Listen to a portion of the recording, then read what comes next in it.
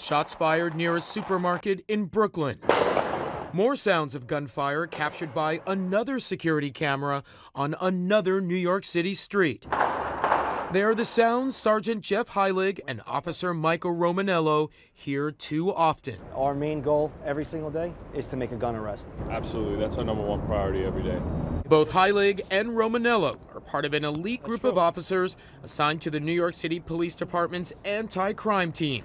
There are about 50 of them who work throughout the city in plain clothes and patrol in unmarked cars. Their main task, get illegal guns off the streets. Tall order though, right? I mean, it's not easy, but you have to be persistent and you have to be willing to work hard. This is the first time the anti-crime team has allowed news cameras along for a ride. We're in the South Bronx, an area police characterize as high crime, one that is also economically depressed. That economic depression breeds crime. It brings drugs, drugs bring guns, guns bring violence. How does that make your job more challenging? Every night, looking for a criminal who's carrying a gun, they know the consequences of carrying that firearm. So they'll do whatever is in their power to get away, whether it's to flee on foot, to flee in a car, to shoot it out with the police. We do encounter a lot of dangerous situations, and at the start of your day, you don't know what you're going to encounter that night. What are you seeing when you recover these illegal guns on the streets? Whatever they can get their hands on. We've recovered from two-shot Derringers to all different types of revolvers, semi-automatic firearms held together by duct tape. Held together by duct tape? Yes, shotguns that have been cut down to about a foot.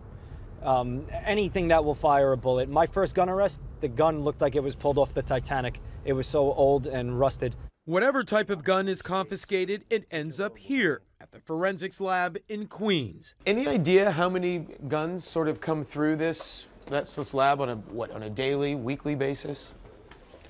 Thousands come in each year for examination. According to the NYPD, last year, some 9,000 guns ended up in the lab, a little more than 3,200 of those from gun arrests, hundreds stored in a room aptly called the library.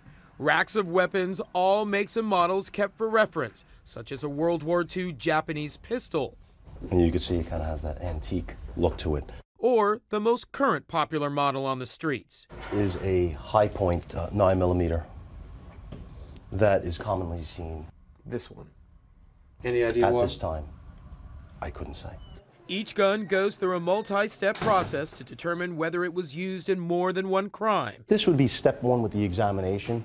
Inspector Emmanuel Katranakis walked us through it, from the gun's basic examination to the tank room. Why do we call it the tank room? Because there's a large tank that's filled with water. Oh, I see that here. And the purpose of this tank is so that we could discharge a weapon and acquire the bullet. And where does the bullet end up? The bullet will travel through the water a certain distance and eventually drop to the bottom of the tank.